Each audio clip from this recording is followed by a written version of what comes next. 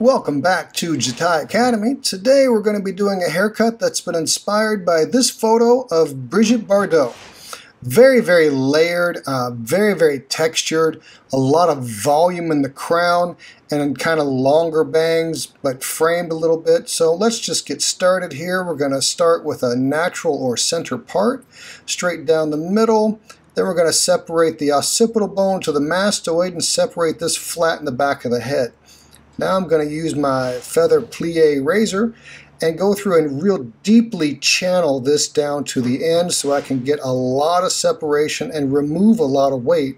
But by going across the bottom and not moving my left hand, I can still get all the hair of very similar length. It's just going to be really textured. So here I just want to continue to take my time and make my sections as consistent as possible.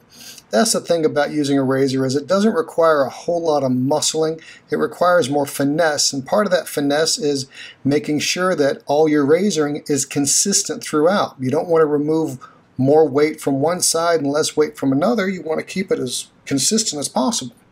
So we're going to do the same thing on both sides and then move up to our next section, which is going to be from the drop crown to the high point of the ear. Section this on both sides and then follow the same length that I had before. Here you're going to see the elevation with which I'm holding up the center of the back, because the center of the head tends to have a little more weight, and I don't want this line to be real solid. I want it to be very fluid and very wispy on the bottom. So I'll start there, get my elevation right, and then slowly go through and channel that all the way down to my fingertips and cut that length off across. Then we're going to move over to the right side and follow and do the same thing on the left side, just very systematically going through and making sure the weight's even. Now sometimes one side of the hair is going to be a little thicker than the other side, so I may go back in and channel that a little bit more or take a little bit more hair out before I move on to the next side. Just being very methodical and very consistent and patient as well.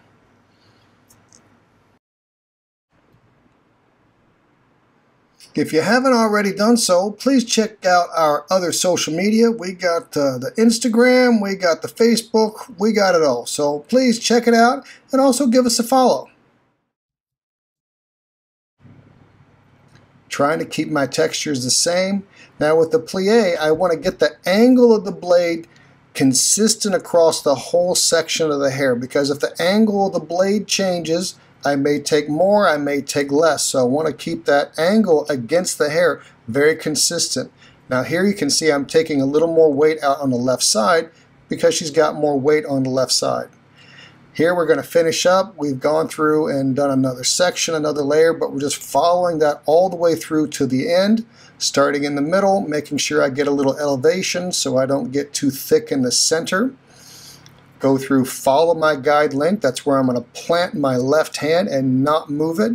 Slowly channel that through and get everything consistent. Just finishing up here on the overall length, pulling it behind the shoulders and keeping everything even in one length. Now here we're going to start with our face framing. I'm going to take the first bump of the head right to the high point of the hairline over the ear. So I find that first bump by just laying the comb against the front hairline, and where it starts to round and leave the head, that's going to be the width of the section.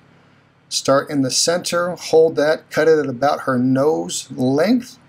That seems to be where the picture was, right in the center, and then it's going to build up some length pretty quickly. Now this first section right around the front, I'm going to cut a little shorter so we can have a little bit more interest around the face if she decides to pull it up, like Brigitte did a lot. She always pulled everything, the sides back, and had some little pieces hanging forward. So I'm just going to go through and cut this down. This is going to be a lot shorter than our overall length is, but the next section will blend that through.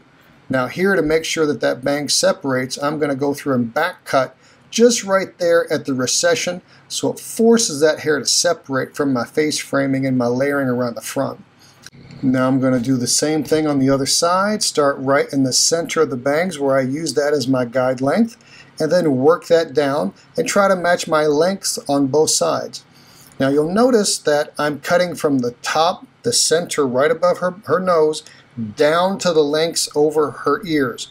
And on the right side, you'll see I'll use the tip of the blade. On the left side, I cut from the top down and use the butt of the blade. That way, the blade's going to dull at a more consistent rate. And I don't just dull the tip and have to replace the blade more often. Now I'm going to continue my sectioning back. I'm going to take a parallel section, and I'm going to pull this forward, and I'm going to completely ignore the lengths that I cut underneath and cut this right about to her chin, maybe a little shorter than her chin, and create an entirely new guideline for my face framing layer so that this is going to be longer and hang over the undercut of the face framing I did around the front. And then I'm just going to go cut this down to the length that I already cut from cutting the back. So I'm not trying to cut this shorter, I'm cutting it right to that length.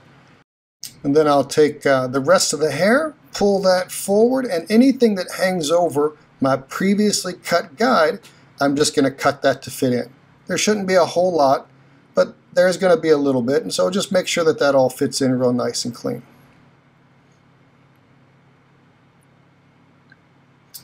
Now we're going to go through and take her natural or center part, and then I'm taking the quarter part, which separates the front of the head from the back of the head. So I'm taking right from the crown to the top of the ear. Now I'm taking a little triangular section in the crown, and I'm going to split that into 3 sections. Now this first section I'm going to cut pretty short, but I'm going to make sure that I have a really long stroke to keep those edges very, very soft. And I'm taking it shorter than you're probably comfortable with, but this shape demands that the crown is really, really short.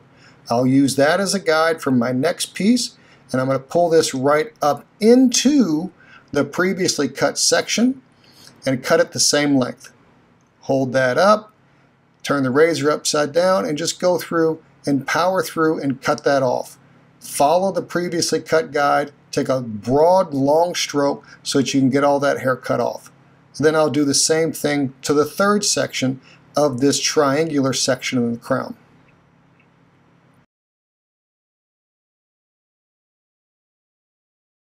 Be sure to check out the Jatai YouTube channel, and also if you wouldn't mind, give us a thumbs up, click subscribe, and the notification bell if you'd like to be notified of any future videos that we put out.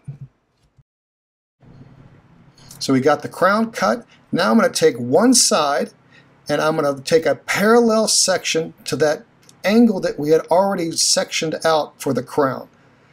So I've got my guide that was previously cut. Now I'm going to take a parallel section to that, and then I'm going to hold this up. Now here I'm going to do what's called step layering. So there's my length. Now I'm going to cut that a little bit longer.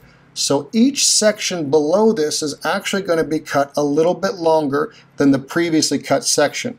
So the layering is stepped down and stepped getting longer. So you're going to be able to build up a really intense amount of length in a short period of time that's still going to blend all the way through, from short all the way down to long.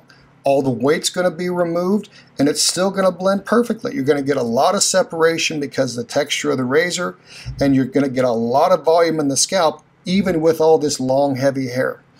So I'm going to pull this up. There's my guide from underneath. Well, if I can get the tangle out there. Guides from underneath. There's the next one. So now I'm going to pinch this off and cut that a little bit longer than the previously cut guide until I run out of hair. And then I'm going to go through and do the same thing on the other side. So I've sectioned out my triangular section on the right side as my guide.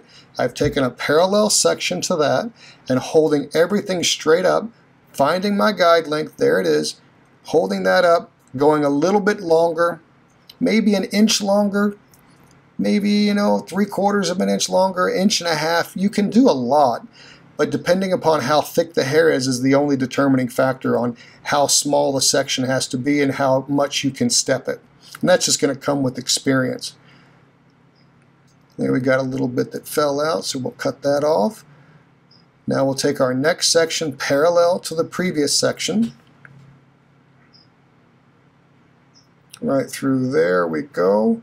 hold this up. This is going to be slightly longer than the previously cut section. Now, if you can't hold all the hair in your hands, maybe your fingers aren't long enough, or maybe the hair is really thick and really long, I can go through and take out the previously cut guides as I start to walk my guide down. And that's what I'm going to do here. I'm going to remove the center triangular section.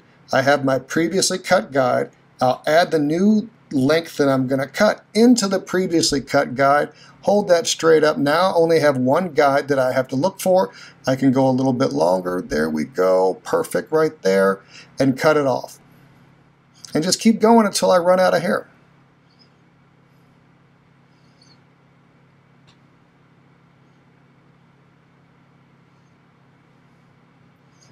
Remove the previously cut guide. Now I've got the last section I cut and the new section, and there's not a whole lot to cut. I've gotten probably 4 sections down, and it was really short, but yet now it still blends all the way through. Now we're going to continue that triangular section in the front of the head, and anything that sticks out beyond the guide, I'm going to go through and razor that. But I'm razoring it at an angle as I'm pulling it back. So that's going to keep my length around the front that I've already cut, and this is just going to make sure everything blends in with the back half of the head. Hold that up. Get everything out of the way. Make sure everything is nice and even. My stroke of the razor is nice and even across the whole section.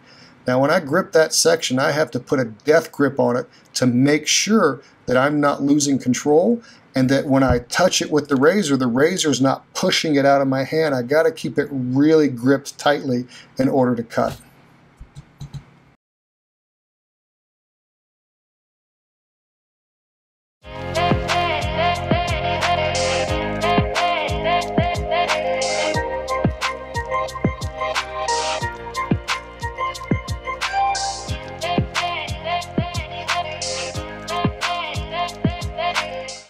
And here is our end result. We got a nice short crown. We got some fullness to it. We got it a little longer around the front, layered all the way throughout. It's blowing out a little more polished than the photo is, but looks pretty good. Please check out the Jatai Academy for more educational content like this, and you can even share your own work. We'd love to see that. Please leave a comment for what you'd like to see in the future, and we'll see you next time.